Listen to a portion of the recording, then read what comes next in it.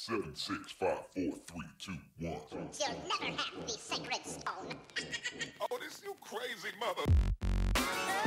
Welcome to the Henry Huzzy Coaching YouTube channel and podcast, where we discuss everything physique and lifestyle related, as well as the science of getting jacked.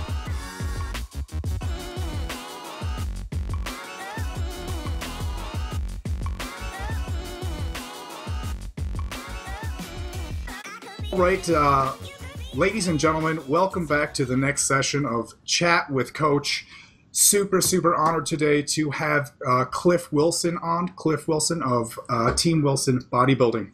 A little bit of introduction on Cliff. He is an IPA and NGA professional bodybuilder, one of the top physique coaches definitely in the industry. He's a public speaker and author, a First Form sponsored athlete.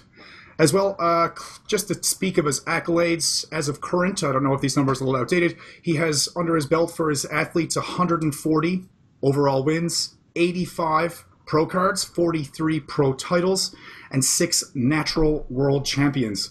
Did you add any to that since?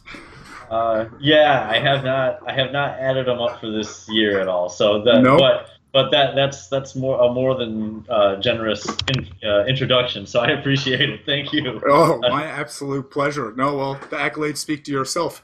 And, you know, for those people out there who don't know who Cliff is, Cliff, I'd like to talk, how did you get into prep coaching when you originally started? Yeah, you know, it was a little different for me because I kind of started before, I guess I would say, social media really became the big thing in the fitness industry. When I first started coaching, it was around 2010, late 2009, and Facebook was becoming very popular at that point, but it wasn't everything. And so, you know, I didn't start off with the goal of coaching and, you know, really kicking ass in the coaching market. I was just kind of doing it locally and just doing it because I loved it. And, you know, I had done my first show. I did well.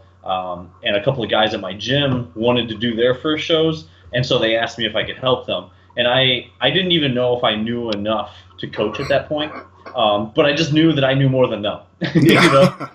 And so I was like, sure, you know, I'll help you. Now, I will say, for those that haven't followed me, my own genetics for the sport of bodybuilding are not great. I'm naturally just a really thin guy. So in my own personal bodybuilding career, I had always searched for better ways of doing things, meaning I didn't really listen to what the biggest guy was always telling me, because I had found out early on that just didn't work for me. Yeah. So in my own career, I had really gone the more scientific route. I was self-educated, but I would buy subscriptions to, you know, scientific journals. I would read studies, and I would figure out a way to apply it practically in the real world. Mm-hmm. And so that's what I did with them. And, you know, they both did really well. And just as they won their shows, and then I had a few more people ask, and then they would win or do well, and I'd have more people ask. And before I know it, within like a year and a half, I was full-time bodybuilding coaching. I wasn't even, I had quit my job, and I've been doing that ever since about 2012, so about 5 years now. Full-time bodybuilding coach, as weird as that sounds. Yeah, it's actually pretty phenomenal that you just started completely at like a pure grassroots level. Like, you just did it, and then you just like learned about it, and it was just like it took right off that way, yeah. Which is. Yeah, and funny story, I didn't even have a Facebook page back then, let alone an Instagram or anything like that. I didn't even have a Facebook page, and or a website. And my wife was like, "You need to get a Facebook page," and I was like, I don't even need that. That doesn't matter. The only thing I did was like I would just give people T-shirts that I coached.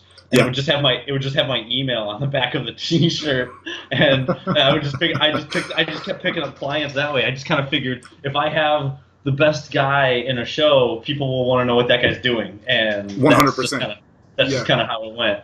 Yeah, that's pretty awesome though. But you know, that is really good for, especially when you're starting off. You know, that word of mouth of, you know, especially if people are winning, people are going to want to know, like you said, how did that guy do that? And like, you know, it's pretty amazing. Now, we'll talk about where to start when you come into prep, because, you know, it's very important when you're starting a prep to basically set yourself up for success. In fact, when I was going through the application process and I was talking back and forth with Daniel, remember I finished last year, I was doing my men's physique, and I was like 183 pounds on stage. And when I was finishing the application process, and they were like, yeah, sure, we will take you on next year, definitely. But you need to be 178 pounds at the beginning of your 16-week prep. And I was like, wait a minute. Like, what? And it didn't really click with me until I thought about it for a while. And I said, like, I need to basically set myself up to have an advantageous position at the start. I can't start with, 50, 30, 40 pounds to lose and expect to be peeled and ready, especially, 3 or 4 weeks out. And, you kind of want to do that. So when you're talking with people, like, where do you ask them to be in an advantageous position to start, like for weight loss terms, planning, especially if you haven't worked with this person before? I guess I would say there's a couple things I look at. Some are more hard data, hard facts, and then there's a secondary thing that I look for in terms of overall mental and physical positioning. I'll get to both of those. So first off, hard data that I look for is, and you talked to my assistant, Dan Feeney, who he's my assistant, but he's also a coach himself. So Yes. It's one of the reasons that he helps me part-time to organize all my applications, because I can't, I'm fortunate enough that I don't have time to do that all anymore, but he understands the process, so I have him kind of do it for me. Now, it becomes a matter of hard numbers. So when I look at somebody's pictures for where they were at their last show, usually people need to be leaner than they were at their last show. I would say very few competitors just step on stage 100% lights out and as lean as they need to be. So based on those pictures, I look at, okay, how many more pounds do they need to lose to be at their absolute best? And a lot of people think, oh, maybe 2 or 3 pounds, but a lot of times it's more like 10 to 15 pounds that people needed to lose. And so, I do that math, and then I think, how many pounds per week will they need to lose to get there? And then I just kind of sort of estimate total number of weeks. Or if they have a certain number of weeks that they want to work with me for, I need to estimate how many pounds can we lose in those number of weeks, and then I'll give them a starting spot. So you are right, for like a 16-week prep, usually I'm gonna want somebody to be within maybe 14 to 16 pounds of their contest weight, which is pretty damn lean. Yes. Yeah, I mean that's to the point where you're walking around and people stop and they're like, "Holy shit, this guy's lean."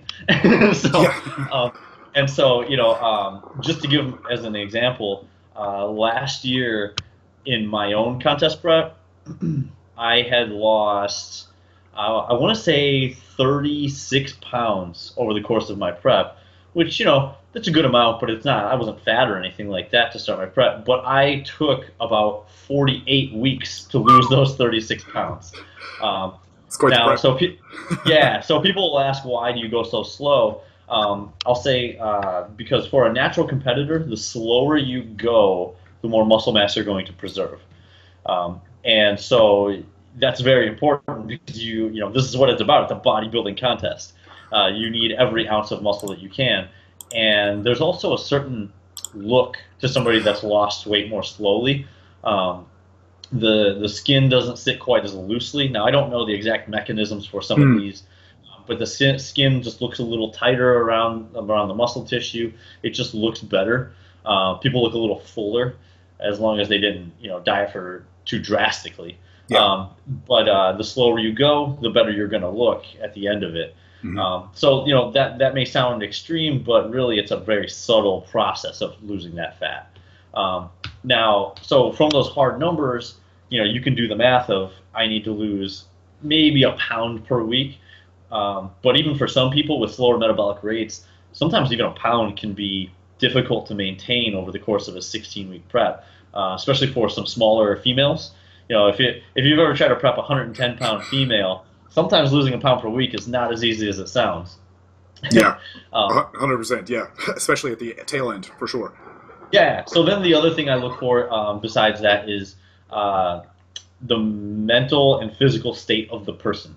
One thing I always say is, I never want to start prep with somebody that is already struggling to maintain whatever plan they are currently on. If you can't go more than a few days without cheating on your diet, then that's going to be a problem, because if you're in your off season and you're supposed to have plenty of food coming in, you can't stop cheating on your diet, it's only going to get worse once you get in prep because things are going to get harder. You're going to be more tired. You're going to be, just a lot more emotions swirling as the show day starts to come around. So that's going to, a lot of people sort of use prep as a motivational Band-Aid. I'm having trouble sticking to my plan. Let me go into prep so that way I can feel motivated again. But if you ask me, if that's the case, if you can't keep it together in the off season and you need that motivational Band-Aid of prep, then there's some sort of underlying motivational issue that you're having trouble with. So I will usually want to see those get corrected before somebody dives into a prep. Yeah, that makes sense. And a lot of that stuff has to do. I've been reading a lot recently about cortisol and like the effects on like the physique and like all that stuff. And as you were saying just then, a longer style diet can often be better. And if you're stressed out and you have to cut your calories super high, a lot of that effects could happen. Whereas the stressful levels could maintain throughout. You reduce your stress levels and your cortisol levels to a little bit less. Maybe that could be adding to water retention and stuff like that, especially between your skin. But besides that, with starting prep, as you said, it was kind of crazy when you said to me 178. I was a little bit heavier than that this year, but last year when I was on stage, as I mentioned, I was 183. I was much more muscular this year, and I'm down to 170, just under 172. So I'm like, I was way off, way off. I'll tell you, it always hurts the ego to hear that because I've been there before too. I know how it goes. I'm 6'1", and even like my off season, like right now, I hover around between 190 and 195 pounds, and people are like, "Oh man, what do you compete at? Like 180?" I'm like, 165, 166. Right? They're like, Jesus. Well, I mean, even for me now, I'm at a position that, I've got about 4 or 5 left to go, a good solid 4 or 5. And, I'm at the position I have like veins throughout. My stomach is up, but I was talking to Dan about this earlier actually, that I genetically hold all my weight in my back. That's where it all sticks to, right? So you could look at a picture of me 4 weeks ago and people be like, wow, you're like 1 week out, like no problem. But I'm like, yeah, but I'm not giving you the back shot. But it does hurt the ego a little bit. But the way I look at it for myself is there's an end result that exists. And ego or not, I have to get from point A to point B. And, I might think that this is where I want to be, but I know in myself that this is where I have to be, like, at that point. So if I have to lose an extra, 15, 20 pounds from last year, then that is exactly what you have to do to become successful, Yes. And I think there's a couple of things that the average competitor needs to distinguish. First off, what looks best in the gym on your physique is not what looks best on stage. No. The stage highlights everything. Whereas in the gym, once you are pretty much lean in your shoulders and arms and your chest, you look really, really good. But that doesn't show your hamstrings and your lower back, and like you said, maybe your back, upper back for some people, or your quads. It doesn't highlight what those look like. Those things that don't show in the gym. So generally, when people start telling you look good in the gym, a lot of people think, "Oh, I'm almost there." But usually you need to get to the point where okay, you get lean, and people start telling you you look good, you look good, you look good. But then you need to keep going where people start going, "What are you doing? What are you doing? You look so skinny." Because that will look better on stage. And then the other thing I think people need to distinguish is, do you want to be an average competitor up there? You know what I mean? I guess you need to ask yourself where your standards lie. Because I think a lot of people, they come in with this perception of once my abs are in, I'm ready to step on stage. And yes, you are ready to step on stage and look like you belong. But do you look like you belong, or do you want to excel? Yeah. And so, a lot of times, one thing I ask a lot of my clients sometimes is like, do you just want to have fun, or do you want to be as good as you can be? Because sometimes those don't go directly hand in hand. Mm-hmm. And so, that's a question I think each person needs to ask themselves when they're really grinding out those last few pounds. I had a really good conversation with a figure competitor recently. We had a little training session the weekend, and she said, there's a big difference between competitors and people that do shows. there are a lot of people that do shows, and like you said, they do it almost for fun. But there's those other people that they do it to win. And that's what their driving thing is. And a lot of people just do it because, like you said, they do it because they want to have fun and they have this goal and they are drove to do so.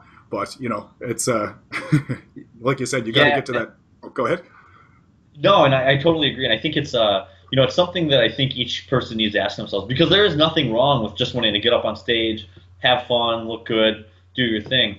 But, for me as a coach, for myself as a coach, and the people I want to work with. And it's not even about the win. Wins, I guess, success and wins come. They come and they go. But the ultimate goal is really just self-actualization, achieving the best that you can with your genetic potential. And, the thing is, for myself and the people I work with, that's what we're all about. And so, I want to work with people that are about that, and it's like, if you achieve the best you possibly can, then you've won. Whether you get first place, fifth place, or 10th place, that doesn't matter. You got on stage with the absolute best you can. And I always tell people I would rather have them be the best they possibly can, and they're on stage and we know that. I would rather have them take third or fourth at that than to win, but know that we didn't get their best. That in the back of their head, they will always know that they could have been that 2% better. Yeah. Yes.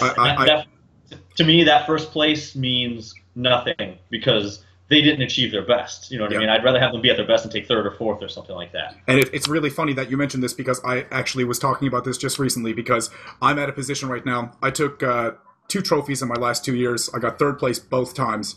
But this year's competition is actually savage in my division. And I'm really, really excited to get up there, because I know right now that I'm going to be 100% ready. And even if I don't place this year, I would love to.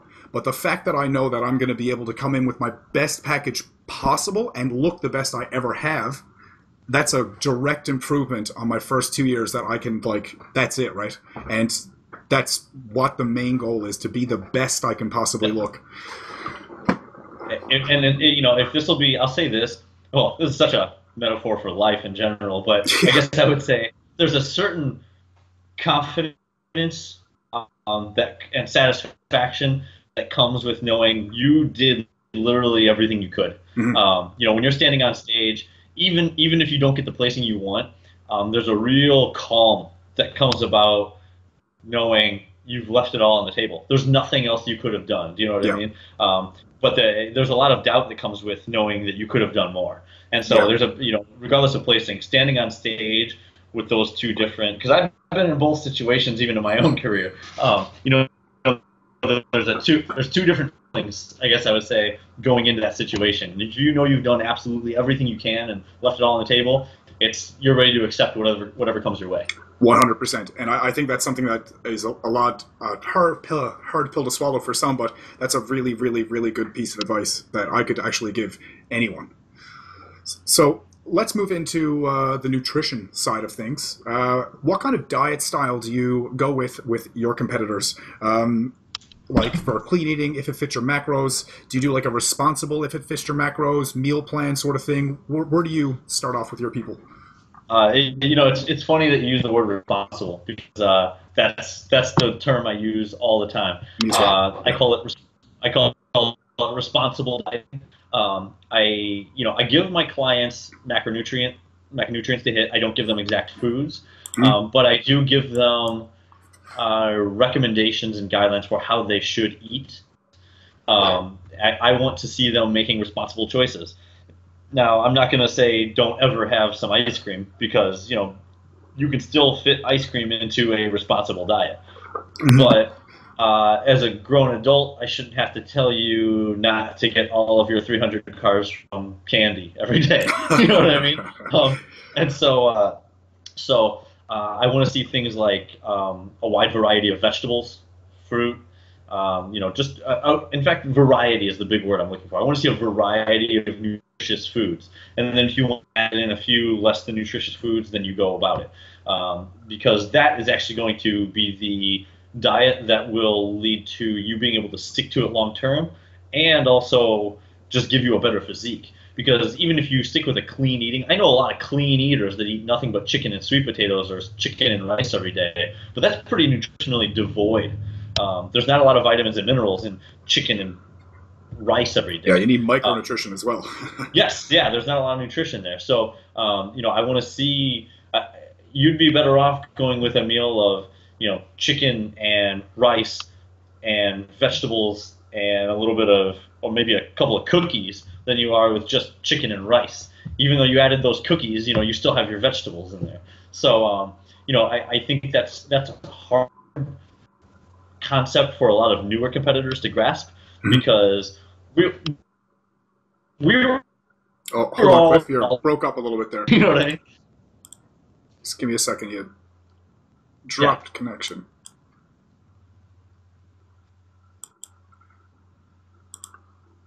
All right, I think you're better there now. What was the last thing you heard me say? It's about 15 seconds ago. I wouldn't be able to tell you exactly because I was just saying that I think that this concept that there needs to be balance in the diet can be hard for newer competitors to grasp. Yeah. Because let's face it, we all join the sport because we're probably all or nothing people. Yeah.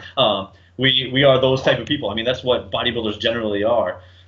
We felt good improving our bodies, and we're like, we want to just go as far as we can with it. So with diet, people take the same approach. They want to know if I should eat all the carbs or if I should eat none of the carbs. Should I, eat the clean it? Should I eat entirely non-processed foods, or should I eat nothing but processed foods?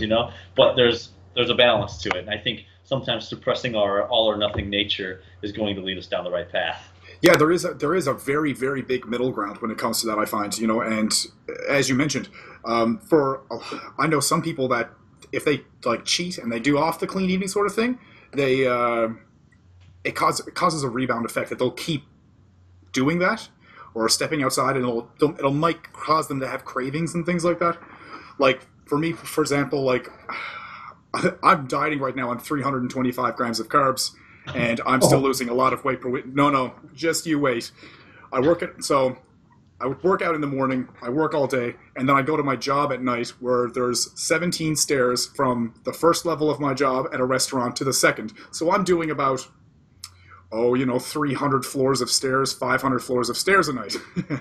So I'm burning off a lot of that with NEAT and a little bit of cardio at the gym. So all those carbs are completely devoid. But in order for me to stay full, I can't have any, it's basically everything's clean eating for me.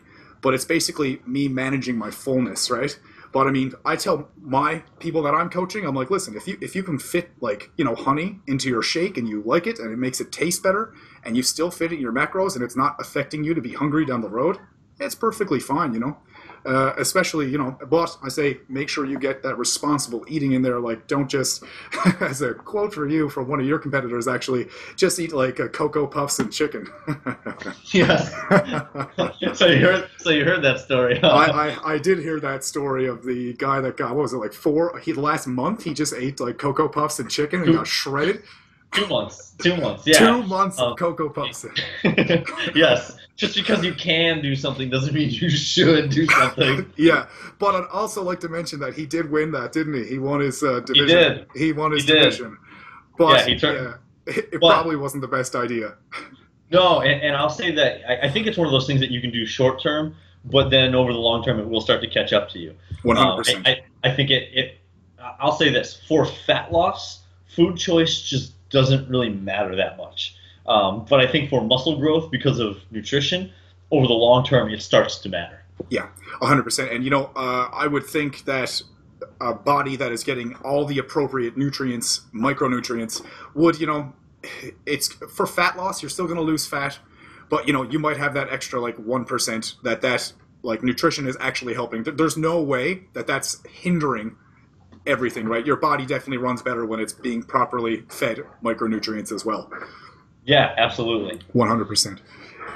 So what do you do for your competitors for supplements? For me, myself, I like to offer a list of if this is what I say to do, basically the very basics, and I don't really say to go much outside of that besides, like, if you can afford it and you want to spend it, this might enhance your recovery, this might enhance your ability to perform in the gym, but it's all kind of what they're comfortable spending their money with. So how do you tell your clients, what do you tell them to do when it comes to supplements? Yeah, one thing, so for those that don't know, I am sponsored by First Form. And one thing I really liked about First Form when I started with them, because, I had other companies talking to me, but I think if anybody that's followed me for a while knows that I really just try to be honest with all my approaches. And a lot of supplement sponsorships and companies, they want you to push, push supplements onto people. I guess I would say create the belief that you need. Does that make sense? Yes, 100%. You need this.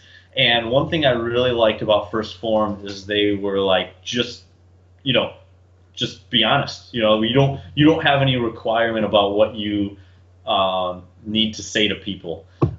You just tell them the truth of what you believe, and so that was big for me. That is actually amazing. Yeah, they were just like, they were like, just be honest, and we believe in the supplements, and then you just tell people what you think they should take, and that was big for me because I guess I would say also not just as an athlete, but as a coach, I feel I have I have a responsibility to people to not take advantage of that position of authority. If that makes sense. 100%. And so with my clients, when I'm recommending supplements, I keep a hierarchy of what is more important and traveling down to less important. And like you said, supplements are a small piece of the puzzle, but they can help. And so it becomes a matter of, is it worth it for your budget? Because somebody that's making $40,000 a year will have a drastically different supplement budget than somebody that's making $200,000 a year. Totally. And so somebody that's making $200,000 a year could probably just buy all the supplements and really put it into their budget. And so to them, it's not that big a deal to get a full range of them, but other people need to budget more accordingly. So I would say with a lot of my clients, I give them a list of order of importance, and then we may talk about it too, because what's most important to one person may not be most important to another. For somebody else. Yeah. Like I do like a whey protein usually after training, but for example, like a more timed release protein, for some people that have a hectic schedule and sitting down to eat a meal, that's not always feasible. So they may need that time release protein, or they're just not going to be able to end up getting all of their meals in and getting all their protein for the day. But somebody like me who works at home, well, I shouldn't say that because I do have a lot of time release protein throughout my day, but somebody that maybe works at home and has a little bit more time, or maybe stay-at-home moms or dads, where they just are at home all the time, it's not a big deal for them to cook a meal and have it all the time. So they don't really need that time release protein like somebody else would. So I think that need is also an individual thing. So I do create a list of things like, with the first, like I said, First Form just gives me total freedom to just be honest, which I just for me, that's priceless. Because I just want to be honest with people, and so I'll list it from things like a whey protein, and then I also kind of assess like a time release protein, fish oil, for people that maybe don't eat as many healthy fats as they probably should. See, that's another thing of individuality. If somebody's eating salmon a couple times a week, they probably don't need a fish oil, but if somebody hates fish, then you may want to add the fish oil in there. Totally. Creatine obviously is just a great supplement and really cost effective. I'm a big fan of pre-workout supplements. I'll say this. I'm going to say this about pre-workout, which I don't feel is said often enough. I think that moderation of pre-workout supplements is important because it's become really popular to go with the most extreme pre-workout you can possibly find. And one thing that I find happens is people get burned out. Like one of the reasons I actually really like the First Form pre-workout is because it's like 300 milligrams of caffeine. It's not excessive with some of the other stimulants in there. It's enough to get you up, make you feel like you're ready to roll and have a good workout, but you're not going to pay for it the next day with a low. And and I've tried. I think we've all tried some pre-workouts like that, where you take it and you feel like you're on drugs. You feel absolutely insane, but then you feel the next day, you feel run down, like you're paying for it the next day. So I would say with pre-workouts, I like people to have a little bit more steady pre-workout. And I've even had some people tell me too, with some of the really strong stimulants, men in particular, tell me they start having libido issues if they're taking an overly powerful pre-workout every day. If you're a male and you're in your off season, and you find in your off season you're having libido issues, which should not hapen. Yeah. Sometimes I would say look at your stimulant intake and see what happens when you dial that back. That's really cool. I've never even heard of that, but that's something I'm definitely going to look into. That's really cool. The pre-workout thing, I'm super, super, super sensitive to pre-workout. Or even like stimulants in general. Like, if I'm dieting, if I'm taking any stimulants past like a pre-workout past 12 o'clock, I will have a hard time sleeping that night. That's why I work out super early in the morning, because if I take my pre-workout, I'm safe that I know that I'm going to get a solid sleep that night. But I'm super, super sensitive to it. But it's, this is crazy.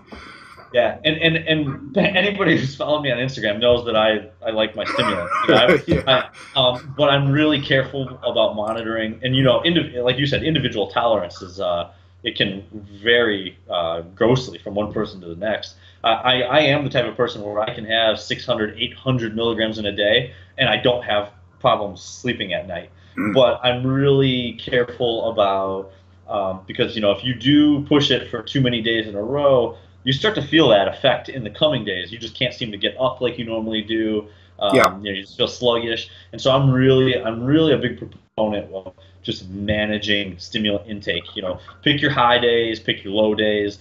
Save your high days for when you're going to need it. Have low days. Like, that's another thing too, is people don't, like, on days I don't train, I just have zero stimulants.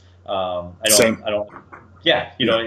It's okay to have a day where you feel a little lower. You know what I mean? Just pick it on a day where you're not going to have to do a lot on that day. Yeah, no, I find that if I continually just nail my pre-workout, I'll just feel, like you said, after a couple days, you kind of feel fried. And it's just like, you can take a scoop of your pre-workout even like at the end of like a week, and it's like, it doesn't even really get you to where you were when you took it on Monday. And it's like, okay, like something's off here. Like, you need a little bit of tone it down a little bit, right? Yes, yeah. Well, and then I guess the last thing I would say with supplements is pick your brands carefully. I have I'm fortunate to have a lot of more inside knowledge of the industry, because I know people that work at supplement companies or have worked at supplement companies. And, a lot of times if you're going with these really cheap brands, there's a reason for it. If you're buying that, that brand at Walmart.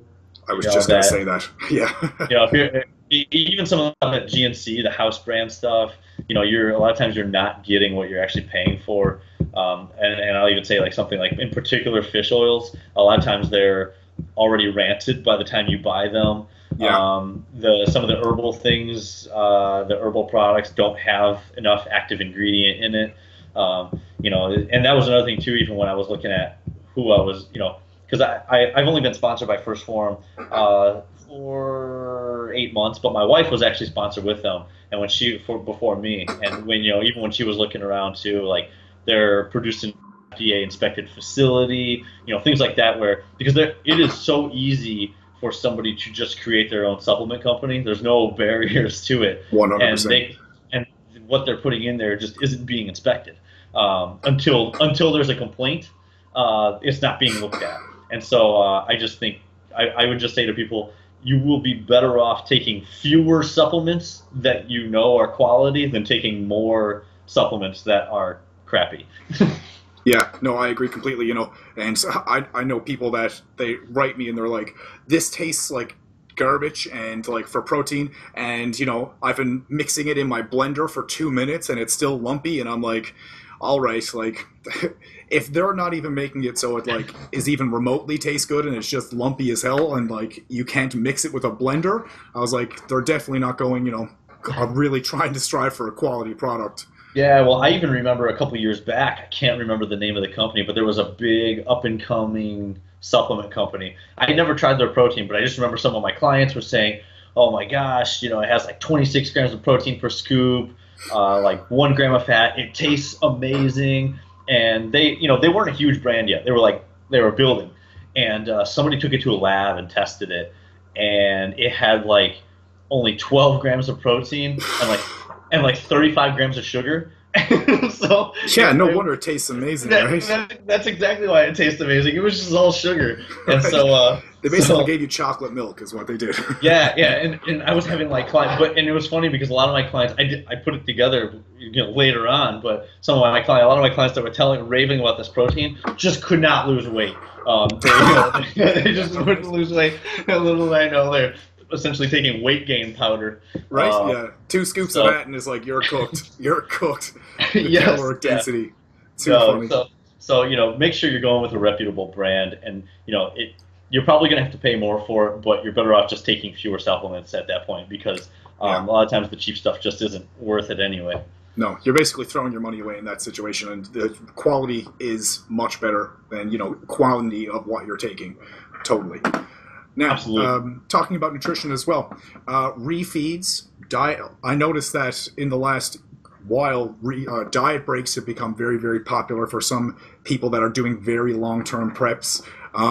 What do you do in the terms of refeeds for clients? Like, do you give them sporadic ones? Do you watch it and give it as they deserve it? Is it something that you schedule in?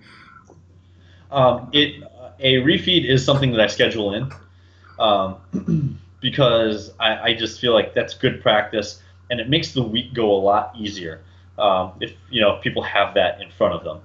And it's a mental, and here's one of the things too, is it's a mental and physical reprieve, from the diet. I'm going to speak from my own experience, but I know other people experience this. I just know that after I take my refeed days, obviously you train a little bit better, but there's just this calm that comes with it. Now I think this impacts hormones over the long term, and I would be curious to see if somebody did a non-refeed prep compared to one with refeeds, because I use this term sometimes, but I think you might know what I'm talking about, because I'm a very laid-back guy. I like to think of myself as pretty intense, but I'm not ever stressed. You know what I mean? Yeah. But I think anybody who's ever been through prep, there's something that I would almost refer to as like a prep anxiety. Does that make sense? You just have this little anxious feeling. You know what I mean? Like at all times. And it's from the dieting process. But I find that in the day of my refeed and the day after my refeed, and maybe even a couple days after, there's sort of an alleviation of that anxious feeling. And it's kind of, just giving your body a break. And I have tested it in the past years ago, going longer periods without refeeds. And it appeared to me, now I don't have hard data to back it up with body composition results, but it appeared to me that people held muscle mass a little bit better from the refeeds. And I don't even think it has anything really to do with performance per se. I think it just probably has to do with hormones, like you said, cortisol, and because they just feel better. Now, how many I do can kind of vary depending on what I think a person needs. I have it where sometimes I'll do 2 refeeds per week, sometimes up to 10 to 14 days if somebody just really can't lose weight very easily. But I do like to work them in. To answer your question about diet breaks for me really come on an as-needed basis. Generally, I will not insert a diet break unless I'm 100% sure we are ahead of schedule, because otherwise, forget about it. You know what I mean? That makes no sense. And even in a lot of cases, sometimes I won't even put the diet break in there, even if we are ahead of schedule, because I would much rather actually just get down early and then bring food back up coming into the show. So totally. Not to say I don't ever include a day here or there where I say let's take an extra refeed day or something like that. if I feel like the person really needs it. But for the most part, I'm not going to really push the diet break unless I know we can afford it on a time scale. Yeah, me personally, I did take a diet break this time because starting off with my calories and things like that, I undershot them like crazy. And I lost weight pretty quickly coming right out of the gate. And I was like, okay, this is going to slow down. Like, this is the first week I lost X amount of pounds. This is the second week, okay.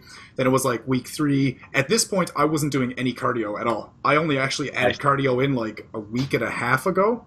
Yeah. And like, it's just from the amount of need I do, and I was eating still a lot of food. I was, 250 grams of carbs, like a pound per like gram of protein, like fats were at 50, and I was just basically, I just went woof right down, and I was like, okay, like this is not sustainable. And it got to the point for me that my hunger was a real big issue, to the point that I was like, I need to kind of like reset for a little bit. And I took a week. That was at my overreaching week. I took a diet break, and I basically, at the end of that week, my weight was exactly the same as it was the week before.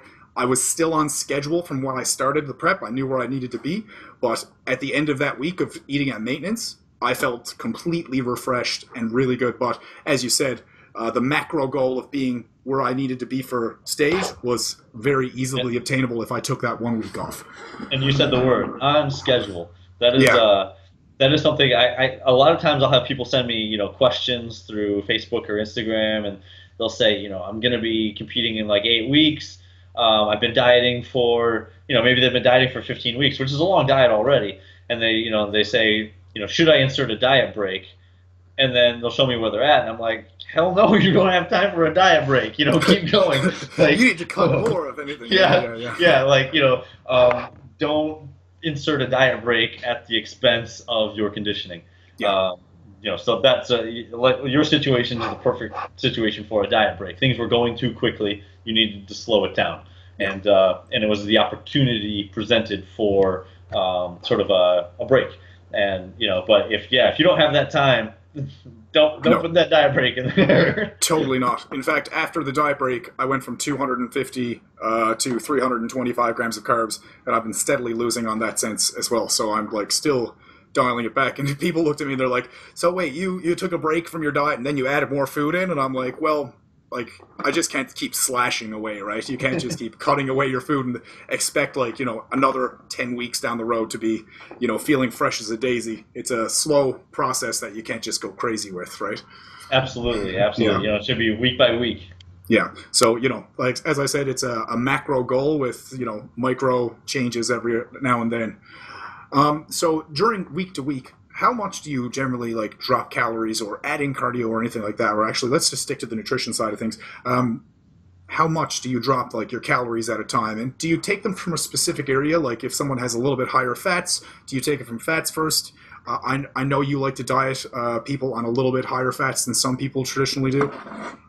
Yeah, that's going to be a really individualized thing. And I would say, this is a tough one to answer because you need to look at what is ideally from a time scale. Like you said, you need to make sure if I know somebody's cutting it close, I'm going to be more aggressive. But if we have plenty of time, I can take my time with those cuts.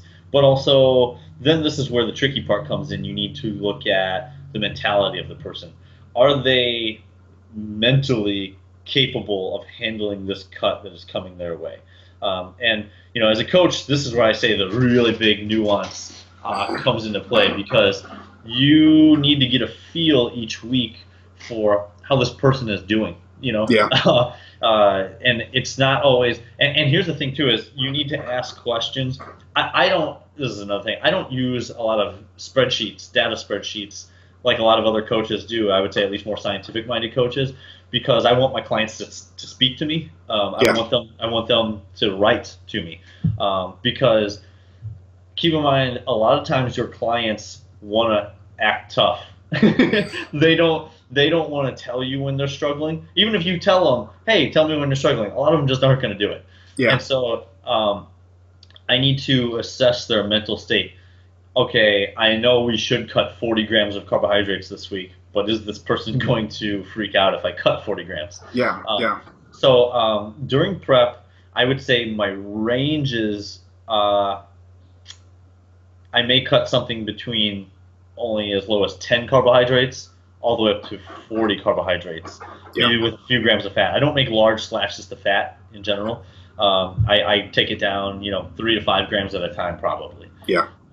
Because also I've kind of found that slashes to fat seem to really hurt people hunger more directly. And so if I cut too much fat at one time, I find that most people are going to struggle. And Yeah. so it's going to be fat is really a gradual progression downward over the course of prep, whereas carbs may be higher or lower depending on the pace we are keeping. Okay. So that would be the general method I use to cut, whereas fat's a slow progression and carbs are going to be gauged depending on the speed that we're seeing. But once again, individuality is going to play a big piece in this. Now, I've talked about this before, but for example, like African American clients, I will keep fats a little bit higher. They feel better, they perform better, probably due to insulin resistance issues that are pretty common in the black community. Like diabetes and insulin resistance are just way more common among black people than white people. So you need to keep that in mind. Like I can get some of my black clients down to 30 or 40 grams of carbohydrates, but maybe fats in the, well, depending on the size of the person, 60 to 90 gram range. Yeah. And whereas myself, I would feel horrible. I would just feel like I was dying. They report to me they feel maybe as good as they ever have.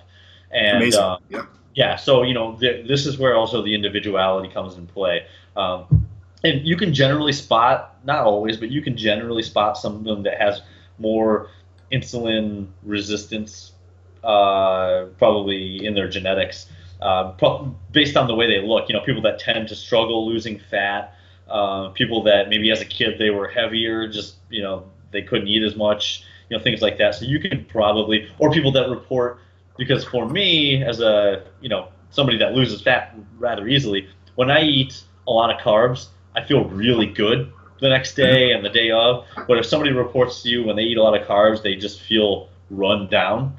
Those are other signs that you can see that maybe this person will do a little bit better. Yeah, a little bit lower fat, a little bit higher fat, a little bit lower carbohydrates. So you use these clues to kind of eventually evolve people's diets into what you think they would need best. So over the course of prep, it starts to take shape. Yeah, 100%. And it changes, everything changes like that over the course of prep. And yeah, the carbs dial down a little bit, fats either stay where they are, get a little lower. And as you mentioned, like you have your competitors that do much better, lower carbs, higher fats. And that's just extremely individualistic, as you mentioned, that one size does not fit all for this whatsoever. Yeah, absolutely. Yeah. So we'll talk maybe a little bit about training now. Maybe we'll start off with cardio. I see a lot of people, right out the gun, 45 minutes of cardio, like fasted cardio in the morning, or like, a lot of HIIT and some just like a lot of lifts. What do you do for cardio for clients, and why so? Cardio is something I have changed drastically over the course of my career. When I first started coaching, I was really a HIIT advocate, with the idea that less time spent doing cardio would be a little bit easier for people's lives. Also, the idea that HIIT can build and or maintain muscle depending on the calories being taken in at the time. The old sprinter versus marathon runner analogy. Sprinters are more muscular, marathon runners are not. But I have reversed that over the course of my career. A lot of people have, yeah. Yeah, and the funny thing, and I don't want to take credit and say, I've been doing this before it was popular, but I changed over on that mindset probably 4 to 4.5 years ago. And at the time, everyone's like, "Oh, you're such a bro. You have people doing low intensity cardio, and you have them going for a walk on a treadmill or something like that." And I was accused of being a bro because of this.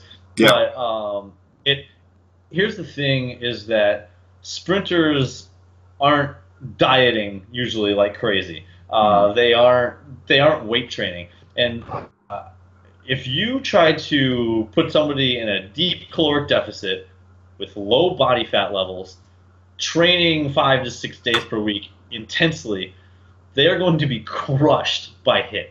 They are 100%. they are just going to feel terrible, physically, but also mentally. Because when you are just spent and you're at your limit, and you're gonna be looking down the barrel of, 8 sprints, all-out sprints, you're just like, I can't even fathom doing this right now. And so I found it started to weigh. And so I slowly started graduating toward miss and list, and I use both of those now. And it's not to say I never use HIIT, but it's probably more of an off-season or beginning of diet type tool. Yeah. But for the most part, I like miss and list because, and then here I'm going to say this: HIIT I think is inappropriate for bodybuilders because it hurts your muscle retention from a couple different standpoints.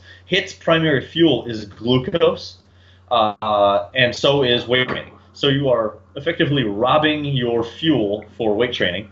So you will weight train less intensely because you have less of the fuel that is required.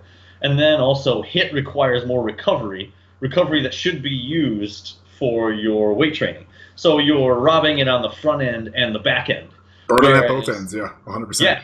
Whereas LISS, body fat is the primary fuel. Now you have to spend more time doing it, but it takes no fuel from your weight training, and it doesn't take any recovery to go for a walk.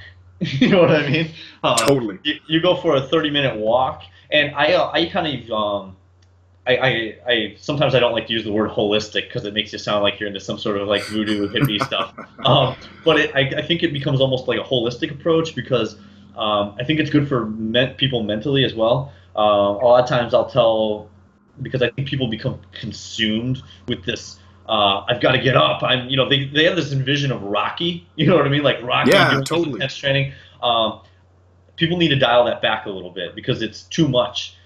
Mentally and physically. It's emotionally and physically exhausting. I would rather tell somebody 30 minutes of LISS, low intensity, steady state cardio. Why don't you go for a walk with your wife or your husband? Totally. You know what I mean? Stop being a bodybuilder for 30 minutes. You know what I mean? You can actually get your cardio in, spend time with your significant other, and sort of use it as a de-stress moment while you're actually losing fat. You know what I mean? And that's even more powerful, and that's something that I like to do. And at the beginning of the prep, I did it even more because it's starting to get pretty cold here, so I don't like to go outside anymore. But besides that, it'd be like, what are you doing Sunday? Instead of being like, you know what, I'm going to go do this, I'd be like, let's go for a hike. Let's go for a walk in the park. And, not only does that allow me to get outside that mind frame, like you said, for a bit, stop being a bodybuilder and focusing, I'm actually enjoying myself. I'm spending time with family, friends, doing things outside that really don't require any recovery, but it's still aiding in my goal, and it's de-stressing. So that's a boatload of really good things you have going on that kind of take you out of that mindset and kind of make you happier in the same way, release endorphins, which is really important, in general, just to be able to keep a more positive and mind towards it all. And you kind of look forward to these things after a while too, which I found myself doing.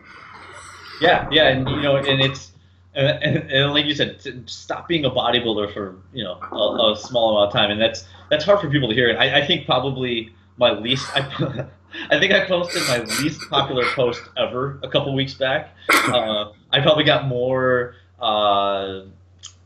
disagreement with this post ever, but I kind of one thing I preach to my clients all the time is to stop being so excited all the time. People get in this once again.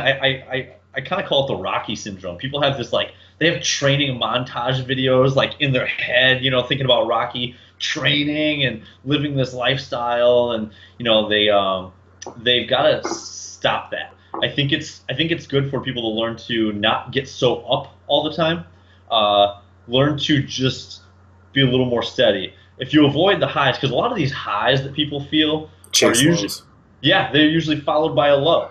I know what they do. They sit in bed at night and they envision themselves collecting that first place trophy on stage and how badass it'll be when they're hitting their posing routine, and they're probably laying in bed at night getting goosebumps from the adrenaline they feel, you know what I mean, when they should be sleeping.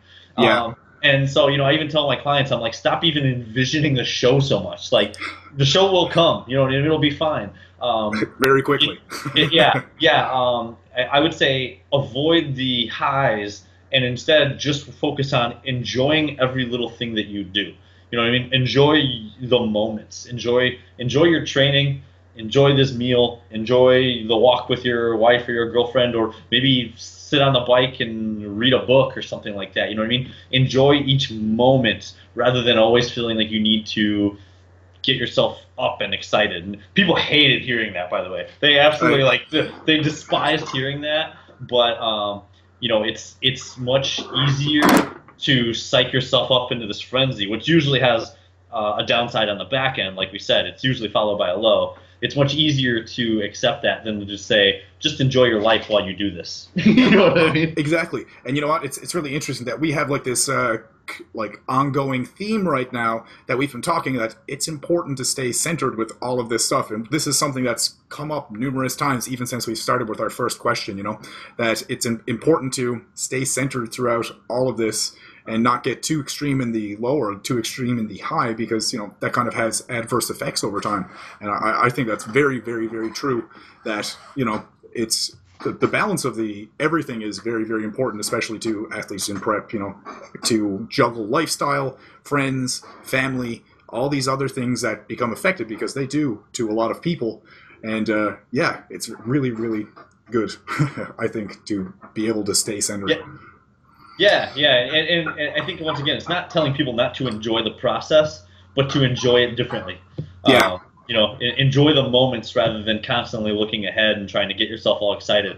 And I get it. Excitement feels good, and it's not saying never do that, but just focus on reeling it in a little bit.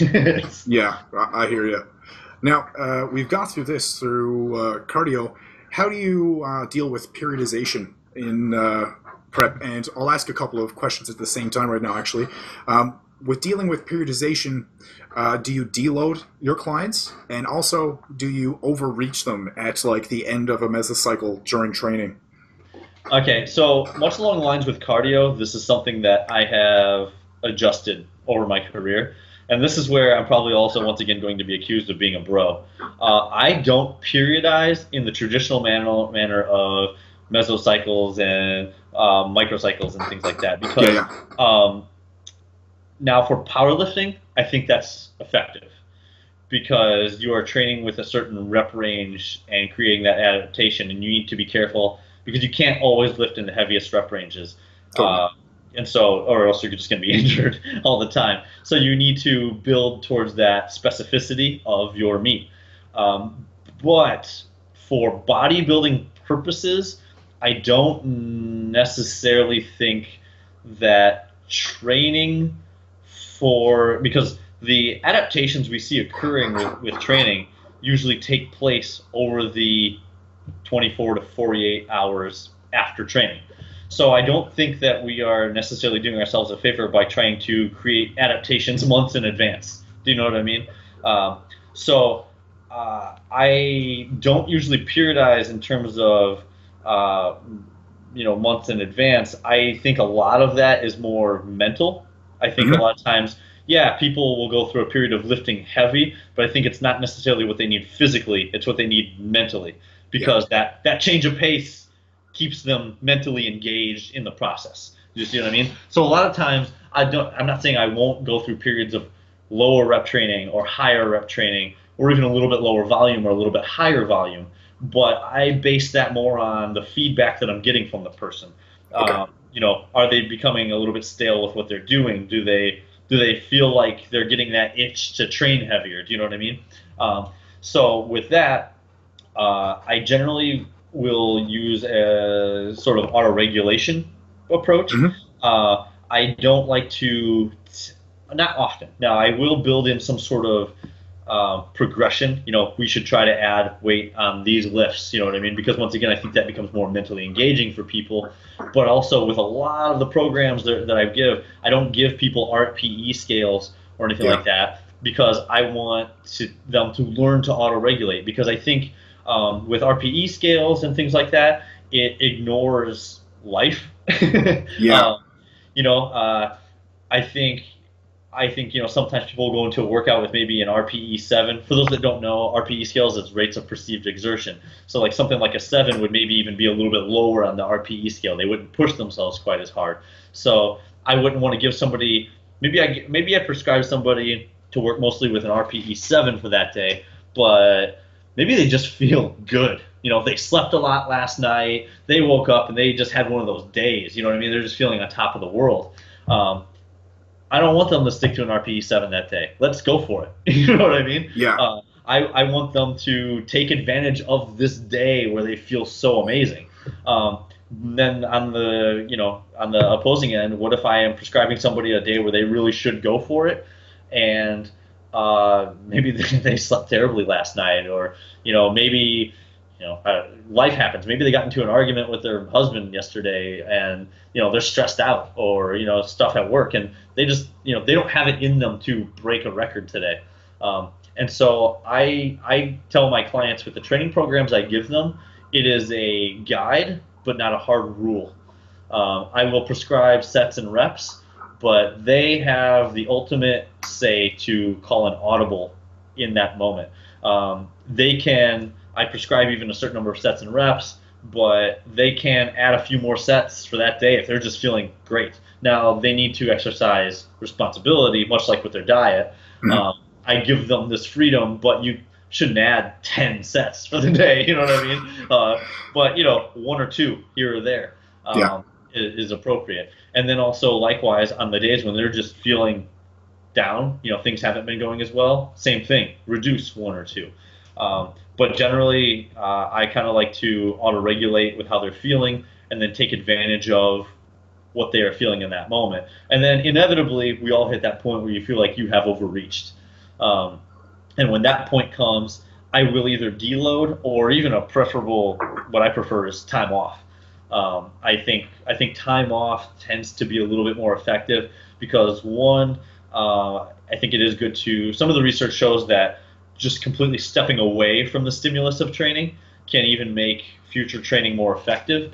But also I think it just sort of acts as a reset towards everything. You just feel fresh, and I think it allows them to get out of the gym a little bit and focus on other things. And I think sometimes too, bodybuilders train so much and so often, sometimes they let other things in life kind of pile up. And I think, taking 3 to 5 days off or something like that will let them catch up on some of those things and recalibrate their brain a little bit. But I know that all sounds a little vague, but like I said, I try to build in constructs, but then they're not so strict that I ignore their individuality and situation in the context of it. So there are some constructs in place, but they have the freedom to move around within those constructs. Yeah, I agree completely. And, for myself, for deloads, I do a 6-day split. It's very like push, pull, legs sort of thing. And, for when I deload, and I find this works best for me, and, I could split it up so I could do 6 days at like very, very small amounts of volume, or I could do 3. I like to prefer to take those 3 days right in a row, like Wednesday, Thursday, Friday. I have like 2 or 3 days off at the beginning of the week. Then I do my deload in the middle. It's still enough like in there that I feel like I'm doing something, because I find if I split the volume up way too much over a period of 6 days, I'm kind of like, am I even like, I lose motivation to be in there. Yeah. You know what I mean? So, and then I have a couple of days off at the end of the week, and the next week I just feel amazing and I'm able to get in and crush it all over again. And I find one of those things, again, it's individuality. Like, I know people that would probably rather be in there for more days just to be in there, to say, okay, I went there, it's a mental game, I got in, did my cardio, did my thing, and got it. But yeah, I find that style works personally for me.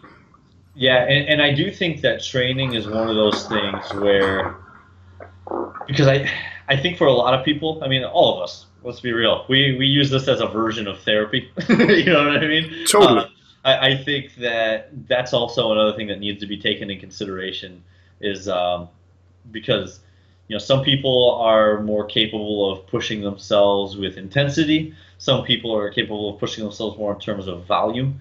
And so I think that's where the individuality, and that's where I also find I encourage my clients to not just go in there, because if I give somebody a very strict program. I feel like it almost fosters their likelihood of going in there and turning their brain off. And I don't want that. I want them to learn to read themselves. read themselves, read their body, read the feedback that their body is giving them. How does this make you feel? How does that make you feel? How do you feel the next day after doing this or that? And so I just think that as you look around in the sport, I think we'd all agree that some of the top people in the sport are not necessarily the most scientifically inclined. No, I agree. Yeah. But I will say this, usually they are some of the people that really are in tune with what their body's telling them. And so I think if you can take the scientifically the scientific information that we have available and then combine it with that ability to read your own body, then you've got something special going on there. I agree 100%. It's pretty cool. You see and hear a lot about this now more and more. Like as I browse through different people's like podcasts and other things, like this is something that's coming up. That mental aspect of it and reading your body is extremely important.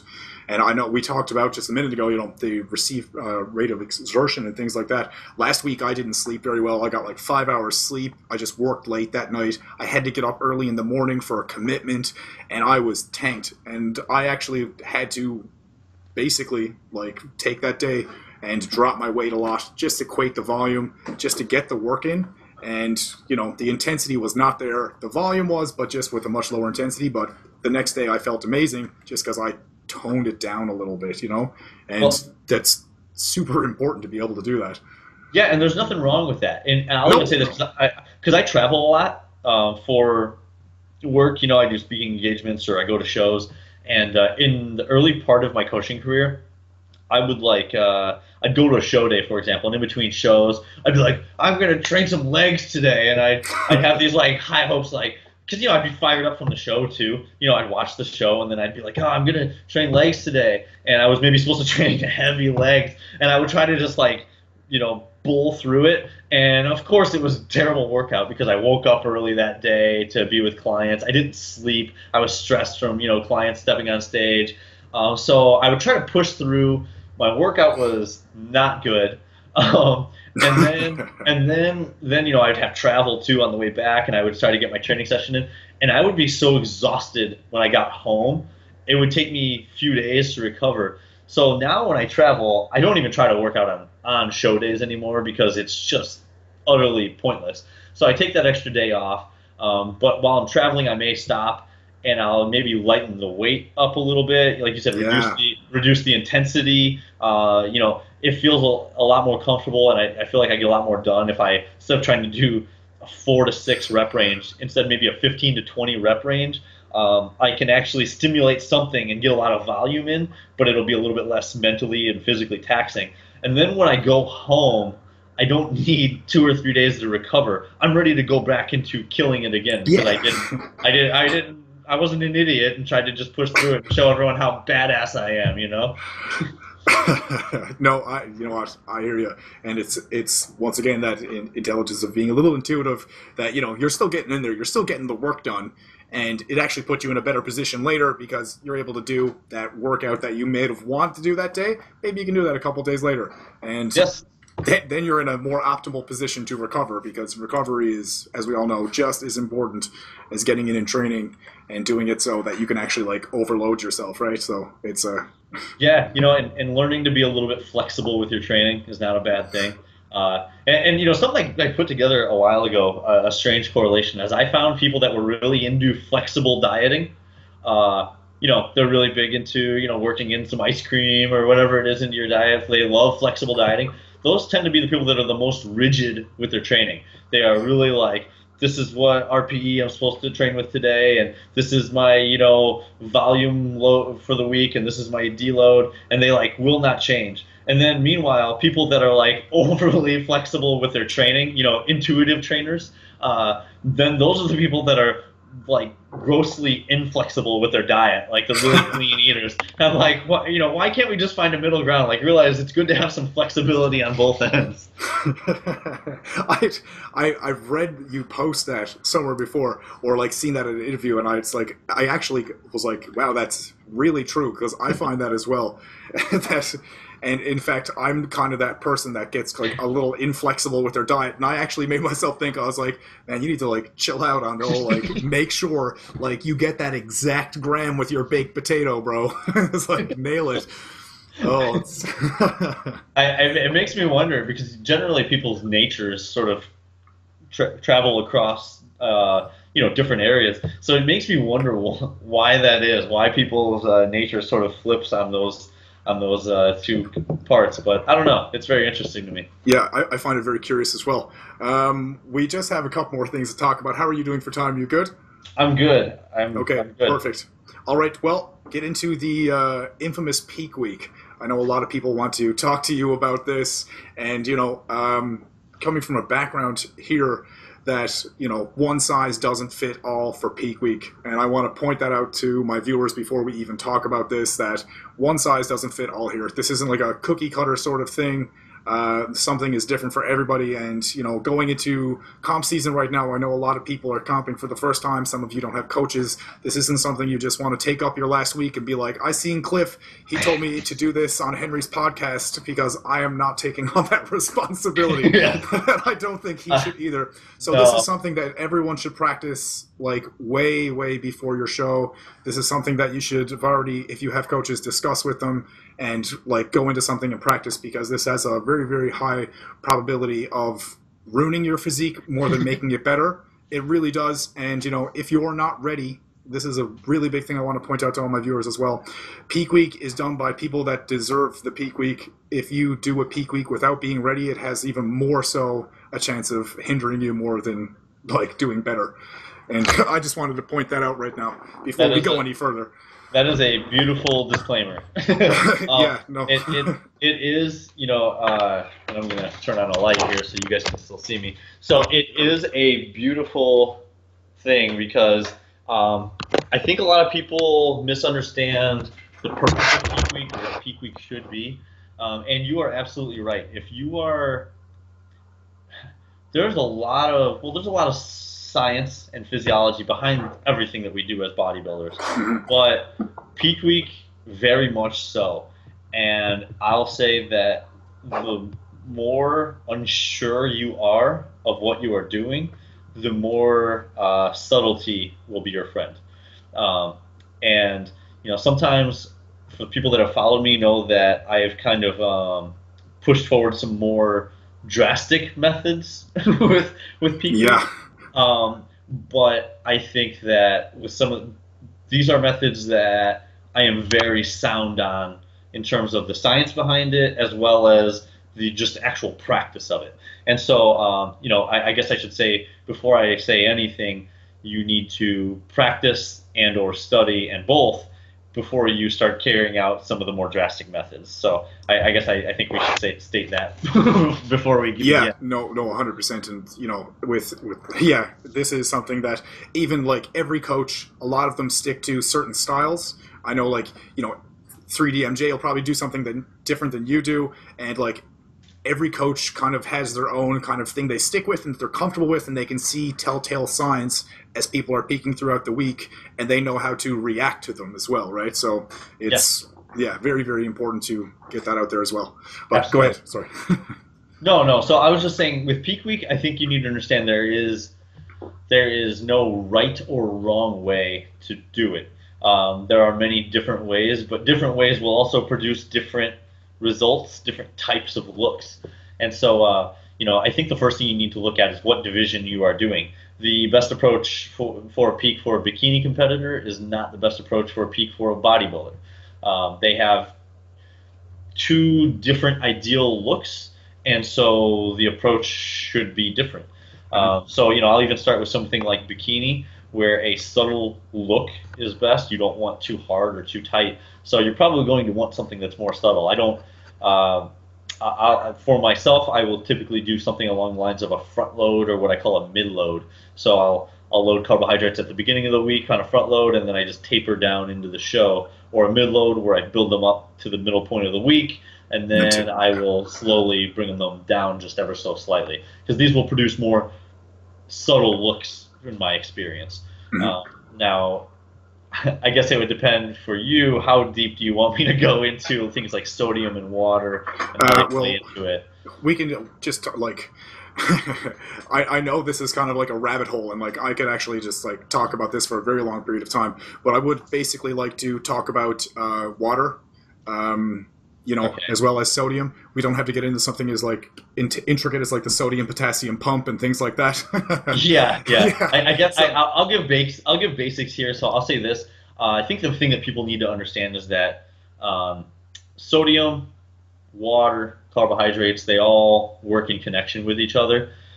When you carb up, everyone's familiar with carbing up, but I think a lot of people still cut water, which salt as well. There's a lot of salt people cutting like salt as well. So it's and so when you eat carbohydrates, they store within the muscle tissue as glycogen, but they store with water. And most of the fullness that you see from carving up is the result of that water being stored with the glycogen. And then so your carb up is ineffective without water. And then there's another issue of sodium actually is a co-transport with glucose into the cells. So you need sodium to make your carb up more effective. Now, there are other ways for the glucose to get into the cells, but it's going to be much more effective if sodium is present. And then, so as you mentioned, potassium, you do want some potassium in there. I won't go too deeply into the machinery of the cells, but just know that sodium and potassium work in combination with each other to regulate intracellular and extracellular water. So, I think I don't like the term holding water because, some people say, oh, I felt like I was holding water on show day. For the most part, you were probably too fat. It's really funny because last year I got back my review, and the review said it looked like you were holding water in your back, and I was like, nope, I was too fat. And given that we are composed primarily of water, I sure hope everyone is holding water, or else you will die. Right. So okay. I think the biggest thing is don't fear drinking water, because more of we in our bodies we all have intracellular stored in the cellular compartments, and we have extracellular water that is stored extracellularly outside of the cells. Obviously, we want intracellular water because that's going to create more fullness and a better pump and things like that. But we also have water that's stored in blood, plasma. So when we cut water, so we have more of our water stored intracellularly than we do extracellularly. So the ratio already works in our favor. And when you reduce your water intake, or you just cut it all together, you are just going to see total body water levels reduce, which is not a good thing because that ratio is working in your favor. So you see drop of intracellular water, you see extracellular water drop, but you also see a reduction of blood volume from that, and sodium as well. So it makes it harder to get a pump. So essentially, you kind of become softer because then your muscle tissue isn't pushing out as tightly against your skin. Think of a balloon that's been filled with water. It pushes real tightly against it. It's taut. It's kind of the same effect with somebody who has enough water coming in. But if you empty out all the water, it's kind of saggy and soft, and you kind of see that effect. And like you said, it's something that you pick up over time. But I can sit at a bodybuilding show and I can literally pick out the competitors that cut their water. I look for the people that have this, even if they're very lean, they sort of have this softness to them, this almost a saggy look to them. I can spot it just because I've seen it so many times over the years, and it's very visible. And it's not a real powerful look on stage. And then another good analogy too for another reason not to fear water is that think of your body like a bathtub with the drain open. If you turn the water on, the excess will just run out. The drain is open. If you keep drinking water, you will continue to urinate. It's just going to keep coming out. Now, water follows solutes. Like we said, water will follow those carbohydrates into the muscle cells. So imagine that drain is still open, that water is still on. Imagine I start throwing sponges into the bathtub. That the water will stick to those sponges, the carbohydrates, which is a good thing because it creates the fullness. So if I continue to throw sponges into the bathtub and eventually get to the point where the sponges are over the top of the brim of the bathtub, the water will start to spill over the edge of the bathtub. Okay. Because I have overfilled the bathtub with sponges. There's too many. The water has nowhere to go. It's spilling out. And you can think of your body the exact same way. If you overcarb, the carbohydrates will have nowhere to go but outside of the cells, outside of the muscle tissue. The glucose will flow around in that interstitial space, and it will draw water to it. So that is how spill happens. If you want to peak properly, you need to aim with the goal of the appropriate amount of sodium, which can really vary from person to person. But if you're not sure, stick with something that's around what you've been taking in. You want to keep water coming in at a high rate, and then make sure that you appropriately carb up. Not too much because you'll spill, or not under because you won't be full like you should be. So that would be my most direct synopsis of how peak week should run. It's really interesting because I remember in an interview you did like a year or so ago, you even said like for bikini athletes, if you want to soften them up, you actually cut their water a little bit. Yes, yeah. I've had a few times where I thought a couple of my bikini competitors were too lean, and I will actually cut their water to make them look softer. And meanwhile, you see bodybuilders just cutting their water thinking they're going to get shredded, but it doesn't really work that way. It will make you look flatter. So, the key in a good peak week really lies in carbohydrates, hitting the correct amount of carbohydrates. If you keep water consistently high, sodium, consistently moderately high, and you just play around with carbohydrates, you can get a pretty good peak out of that. Now, I will say, once again, there are some things that I do that I maybe don't recommend a lot of people do, like a rapid backload peak, where I really try to take advantage of some super compensation and things like that. But for the average person getting ready for a bodybuilding show, you don't need to do anything too crazy. Yeah, I agree 100%. It's the average person doesn't need to do anything too crazy, and the rapid backload is actually one of the most cool things I read about it. And I don't. There's not enough information on the internet, like direct sciencey information on it, and it's kind of a shame because I've read a couple of you've done like interviews through articles and stuff through different places and stuff, and like this is what caused me to delve a lot into the whole like potassium, sodium, carbohydrate, water ratios, and how it all works intracellularly, extracellularly, and how it works together.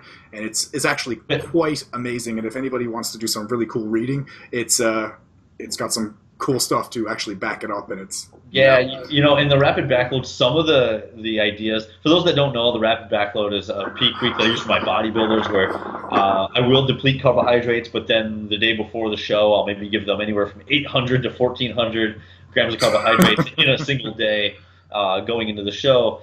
And it creates a lot of fullness. And I'll say this, like when I first started coaching, not only did people not like it, it pissed them off. I don't know why it created such hostility, and I still get that. But I mean, I was doing it, and I still do it. But the scientific ideas behind it, it's grounded in proven science, but also I have some theories, some hypothesis about what is taking place in order to create a situation where you can take in that many carbs without spilling. So there's some absolutely proven concepts there, and there's some that are just ideas that I have, and it clicks when I put it into practice. I do, and I find it kind of funny because I do a lot of speaking engagements. And a lot of times people are like, because I do have a talk where I talk about the rapid backload, and I have sometimes people, they're like, I'm like, what do you want to hear me talk about when I come? And they're always like, peaking, rapid backload. but the funny thing is, like, when I actually do the talk, it is very science heavy, And I don't think love it. but I don't think most bodybuilders, they think they want to know about it. But when I do that talk, I tend to see eyes kind of start to glaze over a little bit, because like I'm bringing out charts of cellular models, and I'm like really talking about. And I try to like break it up with some humor, but there's only so much I can do, and so Right. a lot of times I tell people, I'm like, are you sure you want me to talk about this? Because it's pretty science heavy. But no, I find that pretty funny because everybody thinks that's what they want to hear about. But I would say generally when I do that talk, there's like 2 or 3 people in the audience that are like, yeah, this is great, and then there's like maybe like 30 people that are like, oh god, this is a lot of information. Right? No, it's I do this at certain topics with my clients, and they'll be talking to me, and they'll ask me a question, and then like I'll just go off, and I'll just like start talking and talking, and then all of a sudden I'm like explaining some really data-heavy stuff to them, and I'll just look up after 2 minutes, and they're like, what? And I'm like, Yeah. I forget. Sometimes you forget who you're talking to in your audience and things like that, but it's just really funny because that stuff, I get very excited about it, and once I start a tangent, it's just, there's no stopping me. Yeah. So I would love to see one of those talks. I'd be there with a notebook, basically, like drawing diagrams. Yeah. It's too funny. Okay, well, we covered pretty much anything, and I wanted to talk about the mindset of a successful bodybuilder, and a lot of the things that I actually had questions about, we already covered in a lot of this talk, just through talking about certain things. But, we talked about people complaining about their diets and things, and, the ability to stay centered during a prep, and, to the powerfulness of having the ability to spend times with family and friends, not going off the rails, not getting too excited, and following that with lows. And I mentioned before we got on air, something you talked about before was, with these sort of things, with making gains or losses, you need to have a sense of patience and follow it with, you need to have urgency. And do you remember what you were talking about when you talked about that? Yeah, I with patience and urgency, it's something I preach. And the reason I talk about mindset so much, because for myself as a coach and, even as a competitor, I can give somebody the best plan in the world, but if I don't give them the mental tools, because let me put it this way, the best plan in the world for a competitor is not an easy one. It's not easy. And if I don't give them the mental tools, they won't be able to carry out that plan. Mm-hmm. In my mind, as a coach and as a competitor, you need to not always.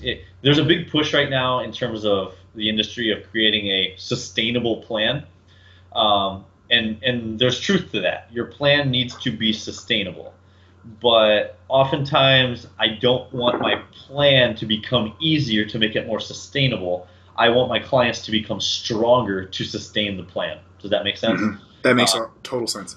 And and I think a lot of coaches or competitors compromise on their plan because at the moment they are not mentally strong enough to carry it out, rather than making the effort to become mentally stronger to carry it out. And so it's this. There's always this. There's always a dichotomy, a strange contrast in the mental approach we need to take. Like you said, you need to treat every day, every minute with a sense of urgency. I need to get this workout in and perform well. I need to eat this meal and hit my macros. I need to hit my macros for the day. I need to get this good night of sleep. But you also need to realize I am willing to wait years before I start to see physical differences in my body due to this sense of urgency, which is so hard. It's really easy, I would say, particularly in the off season, for people to let that sense of urgency fade. I'm going to go out and enjoy myself this weekend, and it turns into 2 days of a free for all of eating. I have plenty of time until my next show. I'm not going to go to the gym today, and that sense of urgency really fades on them. When in the off season, I think that's a time when you almost need that sense of urgency more than ever. Mm-hmm.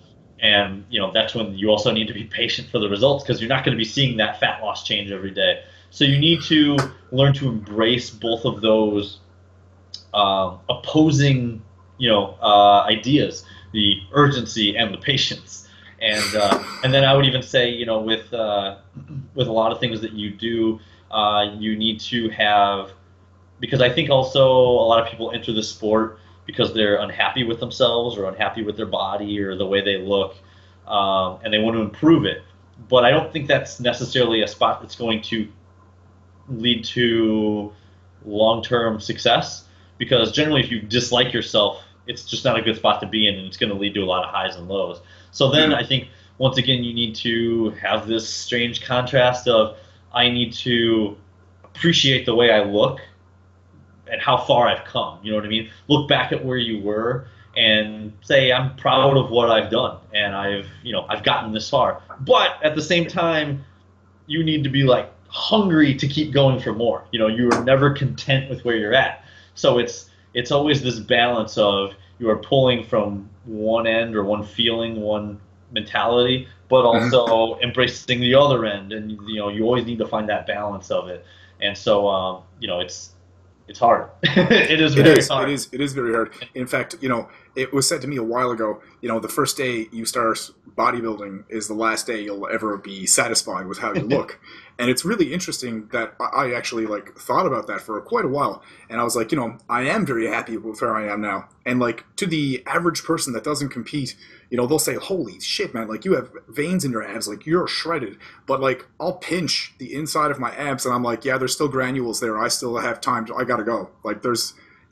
I still have more, but I'm completely comfortable with where I am. But I'm where I'm progressing. But I know, I'm looking at this time frame. I'm 34 years old, and I'm like, holy shit, I only got a couple more years of really nailing this out, in trying to get nationals. For men's physique, as I get older, I'm gonna be 40 in a couple of years, and I know I need to have a 2-year off season next year to put in some serious growth before I even attempt to do a national stage. And that's fast. Putting me, and it does. It goes very fast. And this is my 3rd show, and I know where I need to be. And people would look at me right now and say, oh, great, you can go up and you could do nationals and you'd do well or whatever, or do this. And I'm like, no, I know what the goal is here, and I know how far I have to go. But it's really interesting that you can see the mentality of that, that you're satisfied, but you're never really satisfied. And you got to have that hunger, and you got to have it all year too, right? Yeah, and I guess the last thing that I would say in terms of mentality is, I'm really big on life perspective, because I think once you have perspective, there's a strength that comes with that, because I think we've all been there in prep where you are just starving and you are exhausted and everything in your brain is screaming at you to eat, and it can almost feel like a panicked feeling, urgent, you know what I mean? You need to eat. I think perspective can give you the ability to take a minute and say, this is a temporary feeling. While your biology is telling you you are starving to death, because it feels urgent, because throughout human history, that feeling indicates that you are starving to death, you need food, you have to eat now. But we know this is not a life or death situation. You know what I mean? It's we can take that perspective. This is not a life or death situation. I have another meal coming in 2 hours. I do not need to gorge myself. This is a temporary feeling until the next time I eat, and then I go through it. And so the ability to slow yourself down, switch your perspective, realize that we're just fine. Nothing bad is going to happen. You know what I mean? Yeah. By not cheating on your diet. That perspective is really powerful, but you need to be able to take a minute, switch that perspective in those moments where you really need it, and remind yourself that this is something you're choosing to do. It's not that bad. Nothing bad's going to happen to you. Yeah, and you know what? It's for me, what I find very, very interesting is outside of the physique-based industry, I very, very much like to follow a lot of stuff like life coaching and the most successful people in business in the world, as well as people who do marketing and stuff. In fact, I'm reading some stuff right now on Simon Sinek, and it's just basically about that sort of stuff, finding that mindset and making it taking it and changing your state. And in fact, it's like Tony Robbins is someone that writes about this a lot, and he's like, you can take someone's mind state from very sad and just like change the way you act for 2 minutes, like smile, go about your day, and within like, unless you start thinking about your hunger again, you'll realize a half hour to an hour later, it's like, wow, like that passed very quickly. And like you said, like, you know, you're not starving to death, you know, you're not going to die, but as long as you're able to change your focus away from something, like change what you're thinking about, or like start up a task, and by the time you look up next, it's like, oh wow, I got to eat again in a half hour, I'm completely fine. And then you look at it and go, oh, I only got a half hour left, like that's nothing, right? And it's changing your state is a very, very powerful thing to be able to do when dieting or for anything of those facts, you know? Well, and you said it perfectly, changing your state, because you know, bodybuilders, and I've made YouTube videos about this too. Bodybuilders really get in this mode of feeling sorry for themselves. Oh, I'm hungry again today. I've got to do cardio. I feel bad. You know, and it just becomes this real downer type thing. And every day is just this drag. And you know, I think the ability to kind of wake up and say, no, I live in a world where I live in a country where I have so many resources. I get to do this.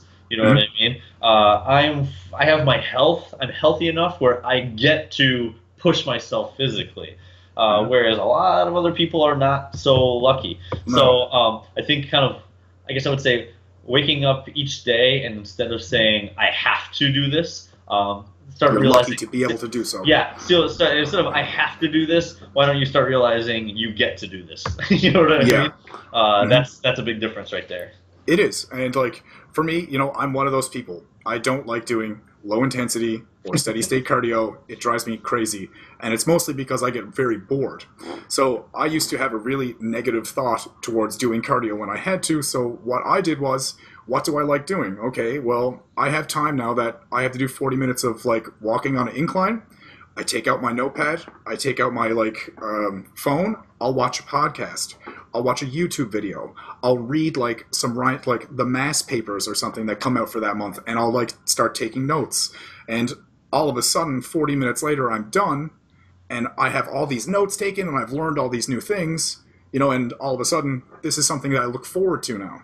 I look forward to cardio because I changed it from, shit, I have to do cardio again, to, oh, awesome, I got time now. I get to go study for 40 minutes and like while I'm doing this, and this is something that I get to enjoy while I'm doing it. So it's kind of like, you know, just change up how you view things. And like you said just then, you're lucky to be able to do this. We live in a world that I can, if I'm really hungry and I say, you know what, hell with it, I can go eat food. But there's a lot of people in the world that aren't that blessed. Yeah, and you know, I think we also live in a time, because I think social media plays into this. It's not like social media changes the nature of people, but I think it just enhances, I guess I would say, because I think we live in a time where people like to see themselves as the victim, because they enjoy the attention it gives them, and you know, people give them attention for, I guess the word I would use is pity. You know, oh, I can't believe you go through this, poor you.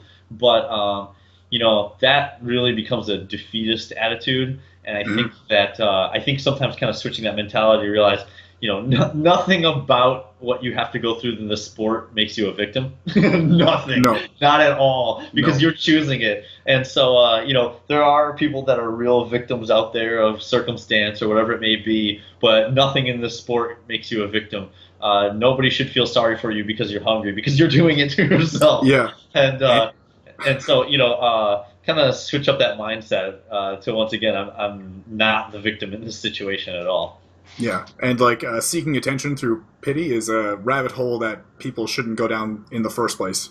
You know, it's an unhealthy trait, and like that's something that, you know, after you do that for a while, and that's how you figure out how to get attention, and that's how you portray yourself on social media. That's like I said, it's a rabbit hole that you just don't want to go down in the first place. You want to have an optimistic and positive mindset and portray that instead of trying to seek attention through negative thoughts like that, right? It's absolutely. And so, you know, I guess I would say, you know, with the whole mindset thing is the best way I can sum it up is find ways to empower yourself mentally, if that makes sense.